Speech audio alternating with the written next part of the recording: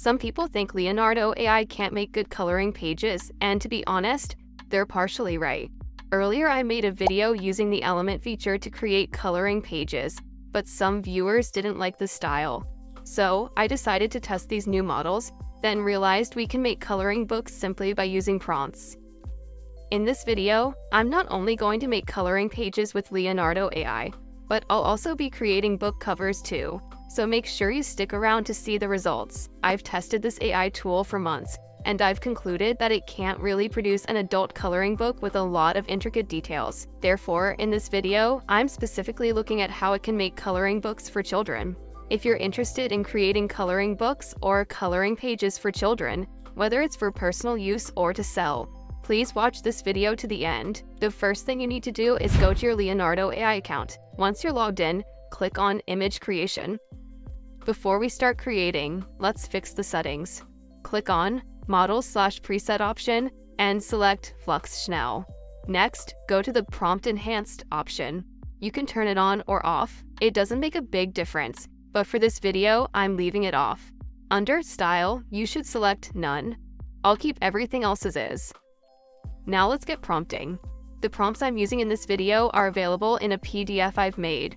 You can download it by clicking the link in the description below. I'll start with a basic children's coloring page. I'll paste my prompt, then click the generation button. Here we go. It's a simple strawberry. You might be thinking that it's so simple, but Leonardo AI couldn't create such clean line art before. But now with no special elements or advanced settings, this basic prompt created these amazing results. The images have super clean lines, no shadows or gray areas, and everything looks consistent. You'd never guess it's AI generated. It looks really hand-drawn, which makes it perfect for making a simple coloring book or pages for kids aged 0 to around 3 years old. Now that you see it can handle a basic coloring page, let's see how it does with human characters. This is the prompt I'll be using. The results came out quite good. There are no odd shadows, and the anime character has nice details. The hair is cute, and she's smiling, which is great. It's not overloaded with details, so it's ideal for coloring pages geared toward children ages 4 to 8, or even older kids. Next, let's see how it handles letters. And there we have it, clean, crisp letters, perfect for an ABCs or spelling coloring page for very young kids under 3 years old. Now that we know it can create individual letters, let's see if it can create full words. I'll use the next prompt to test it out. Here we go. It's super cute, right? This can help you create a spelling coloring pages for early learners. It can also work for affirmation-themed coloring books. Just remember to keep it simple. We've now confirmed Leonardo AI can generate coloring pages with both single letters and full words. Let's try something more complex. I'll show you how to create a more detailed image with the next prompt. Here we have it, a cute cow on a farm. I love cute cows. Look at all the details in this coloring page. This style isn't for younger kids, but it's perfect for children ages 4 to 8 or even 6 to 12. These kinds of coloring books sell really well, especially if you use adorable characters.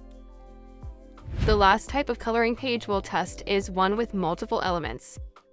So what do you think? I really like it. Before, you had to spend days or hours prompting the old Leonardo AI to get something close to this, but now it works with one try. Look at the unicorn with its horn, the clouds, the rainbow. Everything turned out perfectly. It even added some extra nice details. If you want to make a unicorn coloring book for kids, this AI will do it for you.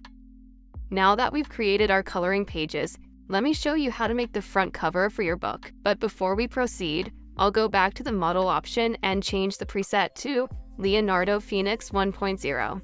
Make sure to keep Prompt Enhanced turned off, and the style should be set to Illustration. This setting is perfect for the cartoony style we need for the covers. Then I'll paste my book cover prompt. You see how this turned out? This is exactly what you want for a kid's coloring book cover. Brighter, simpler colors, fewer details, and a 2D cartoony feel. I'll try another prompt again, but this time I'll change the style option to Graphic Design Vector. I'll also do a different theme so you can see how it looks.